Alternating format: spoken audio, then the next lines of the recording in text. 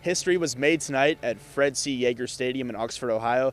Unfortunately for Frank Solich and the Ohio Bobcats, they were on the wrong side of it. For the first time in 7 years, the Miami RedHawks defeated the Ohio Bobcats in the latest edition of the Battle of the Bricks, 23-20, your final score. Ohio was knocking on Miami's door late in the game, and with 9 seconds remaining, the Ohio ball on the RedHawks 7-yard line, Tyler Tettleton took a sack. No timeouts remaining for the Bobcats. Ball game over. Ohio suffers its first loss of the season.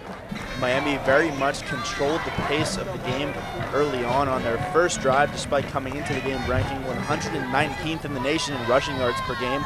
The RedHawks did not hesitate to hand the ball off to Jameer Westbrook, a true freshman.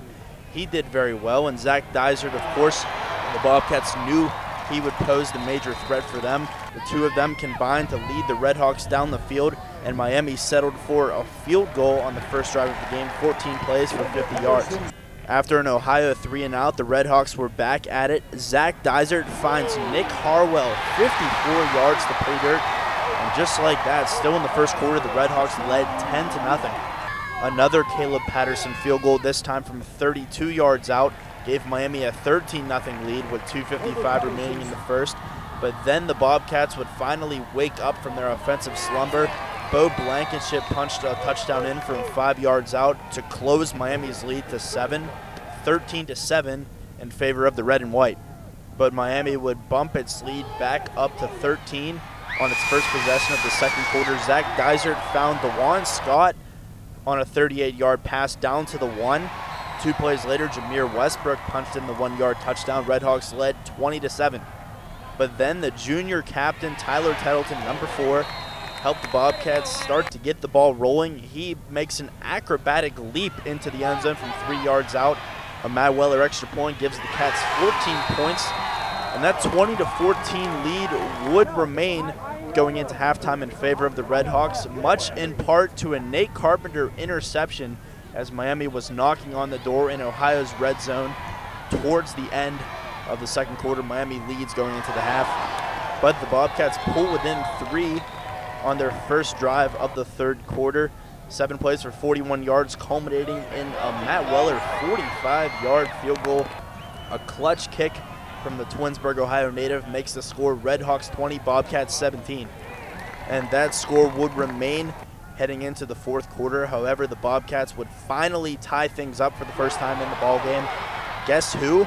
It's number 49, Matt Weller, yet again, this time from 38 yards out. The kick is good, and we have a brand new ball game from Yeager Stadium. But on the ensuing drive, this time another running back for the red and white would help create points. Sophomore Spencer Treadwell broke open a huge 30-yard run down to the Ohio 18, and that would eventually lead to the third field goal of the day for true freshman Caleb Patterson, giving Miami a 23-20 lead. With just 1:24 remaining in the ballgame, it was crunch time for Tyler Tettleton and the Bobcats. And my goodness, it certainly seemed like number 4 was on his way to leading the Cats to at least a shot at overtime. He found Landon Smith, a beautiful grab by Smith, 28 yards over the middle.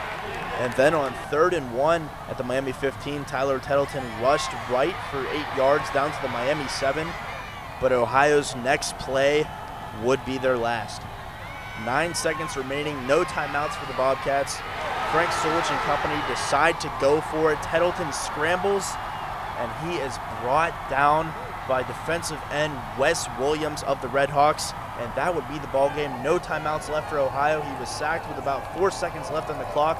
Not enough time to line up and spike the ball, and the Miami faithful stormed the field. An unbelievable upset for the RedHawks as they erase 6 consecutive years of losing to Ohio. Here's what Tettleton had to say about that final play after the ball game. I don't know, I was just trying to make a play. Just everything broke down, just trying to make a play. So. Were you conscious of the fact there was no timeouts left, and if your first read wasn't there? No, I just totally forgot. So that's my fault. How does this feel? It sucks, but you know, it's not the end. We still have a chance to get back to Detroit, and you know, that's been our thing. Unfinished business, so it's not over. Some final statistics to run through. Tyler Tettleton finished the night 23 for 38 for 302 yards. Running backs Ryan Boykin and Bo Blankenship both rushed for 74 yards on the ground. Blankenship with that 5-yard rushing touchdown. And leading the way for the receivers was Landon Smith with 3 big receptions for 62 yards. Reporting from Yager Stadium in Oxford, Ohio, I'm Pat Chiesa. This is the Bobcat Sports Showcase.